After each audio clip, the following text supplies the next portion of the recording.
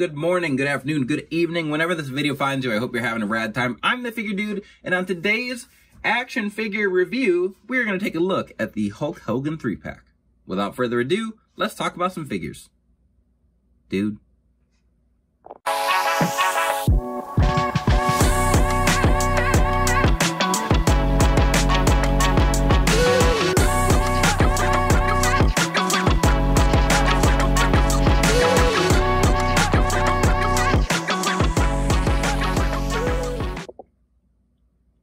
Welcome back. Like I said, today I'm going to review the Hulk Hogan 3-pack, and I've been kind of thinking about this. I've wanted to do more just like straight up reviewing of figures, of packs, and I'm not going to do it for every single figure. I don't pick up every single Elite, and a lot of times I like to wait until stuff is on clearance anyway. So, you know, I don't want to be doing a bunch of reviews well after people have picked stuff up. So, every now and then, I think I'm going to start reviewing some figures that I pick up, or some that I just, I don't know, some that are higher on my list. So, just like some random basics, maybe. 3-packs like this, the multi-packs, definitely. But I don't know, here and there I'll do some reviews, and then for like my, on Fridays when I do action figure finds, I think I'll just kind of leave that more for when I buy like eBay lots, or when I buy like, packages that aren't, just straight from retail, that are from secondary markets or whatever. So, I think that's kind of what I'm going to lean towards, but today I'm going to take a look at this Hulk Hogan 3-pack. Like I said, I like to wait until clearance often to get some stuff. And with these bigger boxes, you know, obviously the price point is a little bit higher. So sometimes, I'd prefer to just wait until it drops a little bit. I wasn't going to pick up that 4-pack with Austin, Rock, Becky, and Hogan. Like I didn't have a huge desire to get it. And obviously, like, it had some other stuff besides just going to retail and selling. But that one I never picked up. It went to clearance, but I just never got the opportunity. This one, I did not want anything to happen. I picked it up the first chance I got. When I'm a millennial. I was born in 1992. I grew up with Jakks, doing a lot of really cool multi-packs. The first figure pack I ever got was Mankind, The Undertaker, Paul Bearer, and The Executioner in a 4-pack. And I just always loved like the box art. Like I like that there was themes to them. And this one again is just like one of the Hogan 3-packs they did, that had like one of the Jakks Titantron Live figures. It had like the Jakks R3 Tech. And then I don't remember if they had like a classic Superstars body. It was a weird 3-pack, but at the same time, it was really cool because you got 3 different iterations of Hulk, which is what we have here. So we've got, like OG Hulkamania Hulk over here. In the middle, obviously, NWO Hulk. And I believe that's from when he fought Sting, at Starrcade. And then over here, we've got Ruthless Aggression, Hulk Still Rules. Just so much going on in this pack. Updated skin tones, torsos, a lot. So I want to take a look at it. So I'll get it open here. I'm a loose collector. So while I do like when boxes look really cool, it's not like a deal breaker for me. I don't care if stuff gets messed up. On the back, we've got a big description. I'm not going to go through, read the whole description. Over here, we've just got the pictures to align with what we've got in the box, which it is backwards. So like this Hulk is down here. I just said I'm a loose collector and don't really care, but that kind of bothers me. I wish they'd flip those. Anyway, Hulkamania, NWO, Hulk Still Rules. Let's get this box open. All right, so first off here we have the Hulkamania era Hulk, and there's a lot here that I know, like, a lot of people are hulked out, don't really care for Hulk, and I think that's completely understandable. We've gotten a ton of Hulk Hogan figures, but like, through my eyes, there's so many Hulks that I feel like we could get. I like to get like specific attires of things. So like this one, I don't know how many times it was worn, but he wore this blue and red scheme against Terry Funk on Saturday Night Main Event. And I don't know if he ever wore it more than that, but like it's just like a moment where like sometimes we get figures that seem to kind of be like a mix of different like events, or it might be like the circa, this is kind of what he wore in 2014, so we just pieced it all together, which we get sometimes, and I don't like that. I like specifics. But then again, like, I guess I don't know if this one is 100% accurate to the actual event. So, with this one, we do get 2 pointing hands, and this is in the, like, I just think, like, the hot dog skin tone. So, 2 of those pointing hands, 2 open hands, and then 2 fists. And we do get a new head sculpt, which, when I think of, WrestleMania 1, like that video, like the video recap of, or highlight, I don't know, of Hulk Hogan and Mr. T walking out to the ring. Hogan's got that, bandana in his mouth, and I feel like this is a very iconic look, for Hulk Hogan. He's got it in his mouth. It does look kind of weird over here. Like, I think from straight on, it looks cool. From the side, it just, I don't know. I mean, it's accurate. I'm sure that's what it looked like.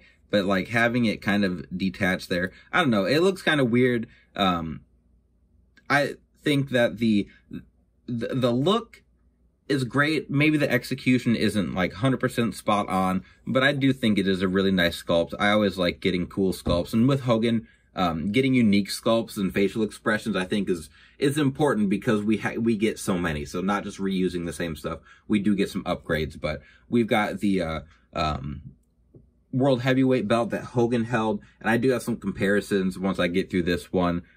He's got the big, like, Rusev-sized arms, the beefy arms, and then obviously the same build as a lot of his older figures, or like the Hulkamania era figures. So I do want to get the shirt off and then kind of look at the attire a little bit more. Okay, so getting that shirt off was terrible. It was really difficult. I appreciate them giving us a shirt that it's a stretchy material, at least. And I like that we're getting a non-rip shirt. We've got the rips on the back, obviously. But I wish they'd keep that for an Ultimate Edition. We got this shirt that does tear away, obviously. That's what I'm going to keep on this. It was awful trying to get that off. I didn't know the neck peg is really tall, so this is probably going to sit pretty low on other Hogan bodies. I also noticed that everything is pinless. So the legs are pinless. Sorry, trying to get this head back on. The legs are pinless. The arms are pinless. And I do like that. I think it looks fantastic. But the issue is articulation out of the box is scary. Like, I want my figures to have tight joints, but the arms are all right. The legs are pretty tight. Like, these are on ball joints. Pretty sure. Yeah. And they still, like, kind of snap up and down, which I'm not a huge fan of. Like, I'm going to put it in hot water. You can see it's pinless here. But, I don't know. I wish they'd find, I don't know if it's just because they're, like, the joints are tighter. I don't know. It looks really good. And, like, I mostly just keep my stuff on the shelf. I don't do a ton of posing around. I do when I, like, take pictures for thumbnails and whatnot. But great looking figure. It's just the pinless stuff. I think the look, they've got it down. If they could just work a few things out so that like it's all together a smoother figure, I think that'd be really nice. Comparison wise here, did want to bring in the Ultimate Edition Terry Funk, which is another very nice figure. I really like that figure. There's Terry Funk. And then we've got the Defining Moments figure, which is actually all stock pieces except for the head. I did swap the head to give him this red bandana. This was swapped with the, like, WrestleMania basic we just got. And you can see, here's the old skin tone of normal looking tan Hogan. Even though I don't think he ever just had a normal looking tan. And then here he is with the Ultimate Edition.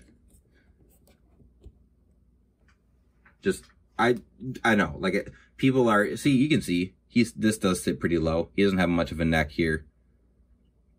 And I think if you just was a little bit taller, like, the heights would be pretty close. Ultimates are typically a little bit taller anyway. But yeah, the blue, I think is really cool that we get that. We've got, obviously, over here is a different belt and everything. And this Ultimate's based on WrestleMania. I don't know. I think I'd like to even swap this over here and get that look I was talking about. But there's that one. We're going to move on to NWO Hogan. All right, here we've got NWO Hogan, and there is so much stuff going on here. This is the updated Hulk Hogan skin tone, and I think that they're gonna stick with the orange skin tone for his Hulkamania figures, and then NWO, and then on, I guess, is gonna be this more leathery, been sitting in Florida on the beach all day kind of Hulk Hogan tan. We've got the two sweet hands, and these are the same hands that we got with the ringside exclusive NWO, where it's all sculpted, so it's not just painted on. Like the knuckles, the hand back here are all sculpted. Great looking hands, and if you're not looking at them knowing they're from Hogan, it's ridiculous how brown and tan these things are. But this figure is awesome. The only thing, I wish there was the white outline on the top and bottom of the knee pad. We've got the Hollywood bandana, obviously the sunglasses, and then we do get the flip, the cut-off Hollywood Rules shirt. I think is really cool. And it comes off pretty easily, even if without popping the head off. I don't know if this is a new sculpt. I think it's a reused sculpt, but that's okay because we got a lot of new on this. We got this new torso, and I don't even have a Hogan with the skinny torso to compare to because I hated that torso. I swapped it off as soon as I got the chance to. Unless I'm tripping, I did not get a weight belt with this, so we'll have to grab a white weight belt from someone else. I don't think there was one. I'll have to go check out some pictures. Either I didn't get a weight belt or I lost it. So with the torso, it does still sit a little shallow, which this is still way better than what we got with the Sheamus torso. That was super skinny. With the weight belt, I think it'll cover it up just fine. But I really like how they sculpted this so he's got the kind of barrel chest. I think it just captures his look really well. If I bring back the box here for a second, you can see on the back, it really, you can really see it. It's got the the waist and the upper chest, he's just sucking in the whole time. And that just seems very on brand for Hulk Hogan. The tan is really, really nice. I'm going to have some comparisons with some other figures so you guys can see. But I always laugh because at WrestleMania 18, so obviously this is before then, this is from WCW still, Hulk Hogan was darker than The Rock. And I'm like, The Rock is mixed, he's Samoan, so he's not super dark, but The Rock is still black, and Hulk Hogan was significantly darker than him.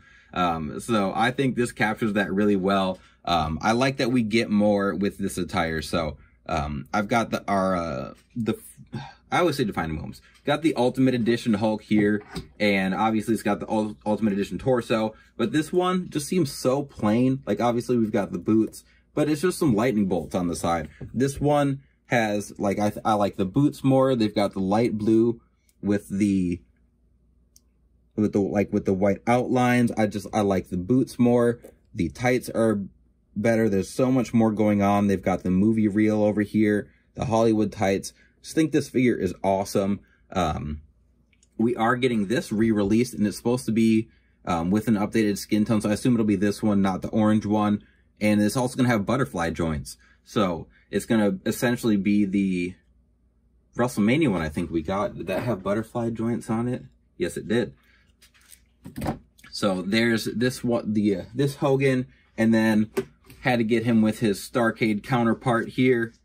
We've got Sting, and mine is head swapped. I put the long hair sculpt on him, but I am pumped. I really, really like this. I've been working on kind of sorting out my Attitude Era Monday Night Wars shelf, because we're going to be getting all those Monday Night Wars figures, which are starting to, as I'm recording this, there's a lot of people reporting picking them up, finding them on secondary market, not at retail, but finding them places. So I'm really excited for that. This is like a must-have for that shelf. So we're also getting more Hogans in there. Anyway, there's the NWO Hogan. Last one we've got here is the Hulk Still Rules. So let's get to it. Okay, last thing we have is the Hulk Still Rules. I did want to mention this, though, because I was talking about this. Pinless legs, look how hard it is to get these things to come up. It's really frustrating. They're on ball joints, and they still snap. I don't know if it's just, like, not molded well, but it is impossible to just move them smoothly. And if I am paying, like, I don't know, this 3-pack was $65.99, so, like, $70-ish.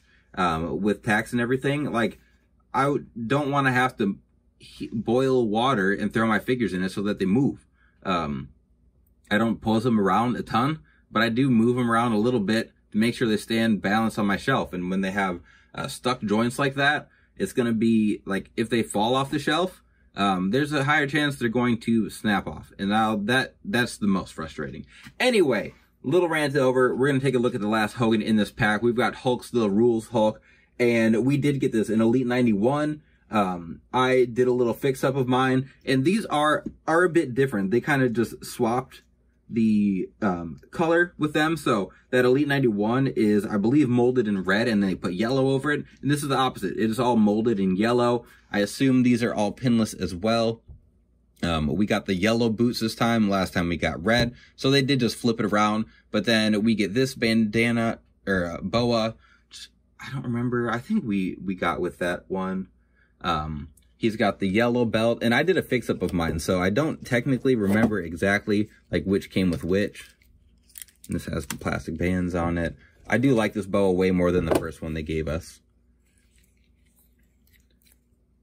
Again, this one is pretty tight. We've got the bandana. Whoops. The yellow.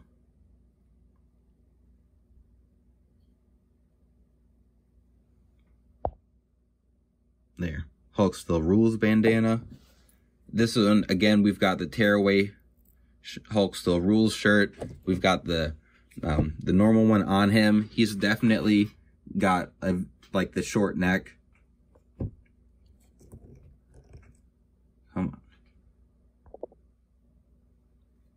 And again, like, I'm not even going to try and push it. These are rock solid. I don't even want to risk snapping them. We've got just the plain Hollywood weight belt there, tearaway shirt. And again, I'll just save this for an Ultimate Edition because I don't want it to break. The skin tone is awesome. I think that, I don't know why sometimes they give them, like, I don't know how they end up doing, like, deeper cuts on heads. Like, I think they'd be pretty uniform to where they're not ending up really low like that. All of my heads have looked good. I haven't had any, like, misprinting. We've got the beard, obviously, on this one. Updated skin tone. And really not much different than what we've seen already. It's just, this is the NWO Hogan with the Hulk Still Rules yellow and red update. So here are my fix-ups.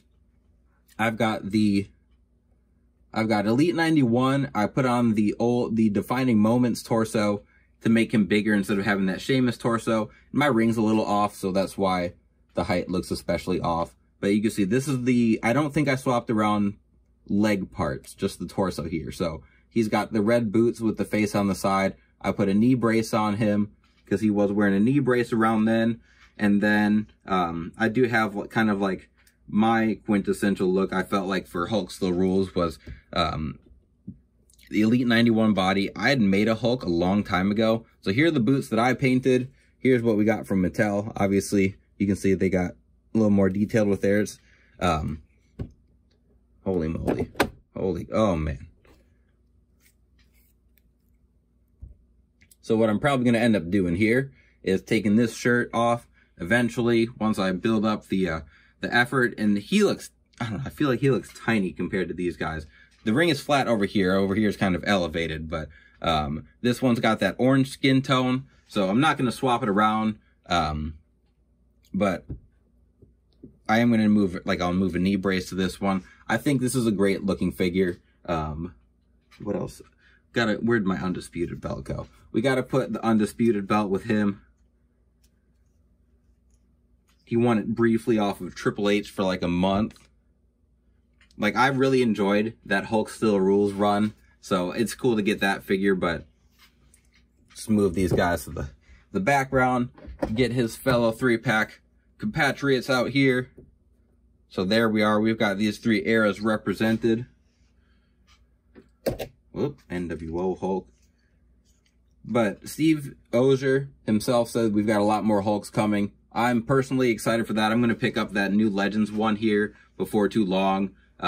I've seen a lot of those at retail, so that's one I'll probably wait till it clearances. The Jimmy Hart figure as well. I think that's when he was managing him in WCW. So I'll pick that up too. Gonna go pick up that. I'll try and pick up the Chase Andre, the red one. So I have a yellow custom, but that is going to be everything for the review today. So I do want to do more reviews. You guys let me know what you want to hear. You want to see more comparisons, go into more detail about like when or where tires are from. I don't know, whatever you guys want to hear. I enjoy reviewing figures. I always have a lot of thoughts about stuff when I'm picking it up. And then when I do unboxings, I typically don't want to just talk forever because I'm trying to show you guys what I unbox. So outside of that, please continue to like, share, subscribe. I always appreciate it. Every single like, comment. I like talking about figures.